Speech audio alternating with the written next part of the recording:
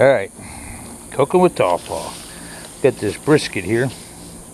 It's ready to wrap up in pink butcher paper, and because it's up to temperature, internal temperature of 165. I'll just pull this right on out. Let's set that right there. We're gonna, let's see, pop this baby bad boy right in there, right there, huh? Okay. I don't know if you can see this. Whoa, whoa, whoa.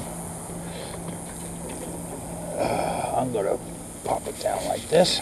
Oh, this thing's coming out great. I'm gonna take these off real quick.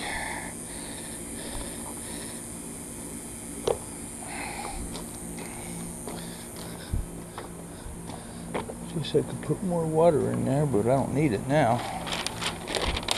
We'll go like this. We'll go like that.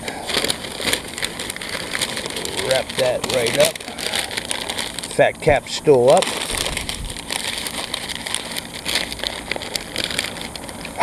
Woo, that's hot. Basically, that's it. I'm just going to wrap it. Tuck this down. This will bring up the temperature a little more. Going to turn it around a little bit different way, different direction. Take that probe. Pop that probe right in there. Here we go. Let that go, bring it up to 203 degrees.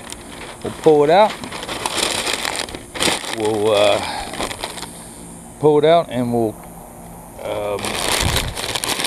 put that in the cooler for a couple hours and we'll be good.